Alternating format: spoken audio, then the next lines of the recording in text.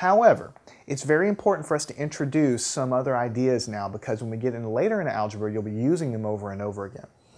Anytime you have these things multiplied like this, if you have sort of like a common term on the top that's also on the bottom, it doesn't matter where it is, because these are all going to be multiplied together anyway. But if you have it on the top and on the bottom like this, then I can simply strike through them and sort of cancel them out.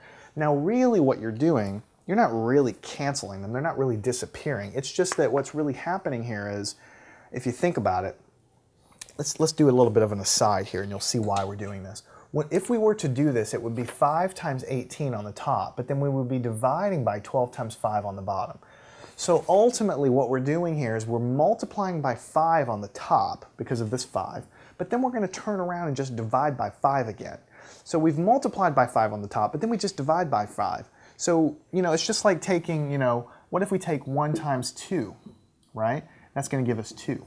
Right? And then we take 2 and then divide it by 2 again, this answer, and divide it by 2 again, and that's just going to give us 1. So the 2, the fact that we multiplied by 2 and then we divided by 2 really disappears. We end up with the same number that we started with. If you take 3 and then multiply by 4 and then just turn around and divide by 4, then the 4s really don't do anything. They basically disappear because you've multiplied by it and then you divided by it. Well, that's exactly what we're doing here. We're multiplying by the 5, but then we're dividing by the 5. So in fact, they really kind of disappear. And really, if you want to really be technical about it, they don't really disappear. It's just that they're dividing out. 5 divided by this 5 on the bottom is you're getting a 1 here and a 1 here. So in other words, you can think of it any way you want. You can think of them disappearing because of this cancellation, but you can also think of them as disappearing and leaving a 1 behind because they're dividing out from one another. Now let me also show you something else that we can do in this fraction to simplify it. We could now at this point take 1, because this 5s are gone now, we could take this 1 times the 18 and get a new numerator, 12 times the 1 and get a new denominator, and then we could simplify that. That's also possible. But we can actually simplify more ahead of time here because this is all multiplied together. Notice that we have 18 and 12. Okay?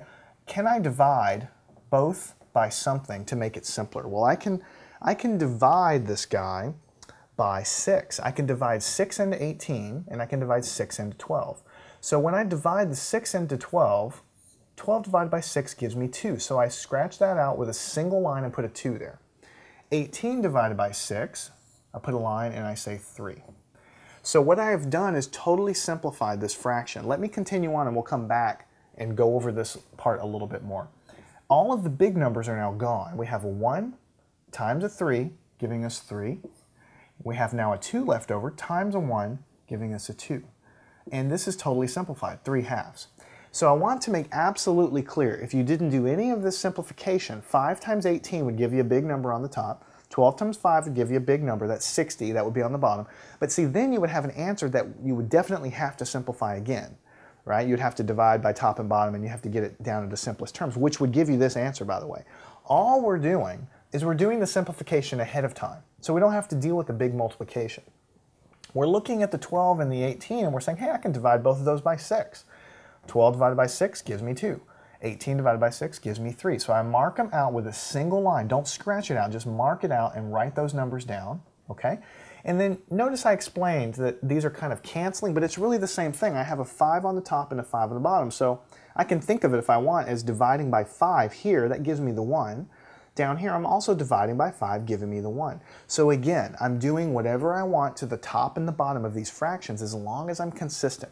Divide by 6, divide by 6. Divide by 5, divide by 5. When I do that, I get new fractions that are much simpler and that can be readily multiplied. I didn't have to pull out a calculator to do this multiplication. I just get the answer directly.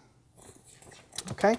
So what we're going to do is just keep on working a lot of problems here. If this idea is a little foreign to you, don't worry about it because we're going to do a lot of these things and it will become very clear. What if I had 17/34 multiplied by 3/6? Okay?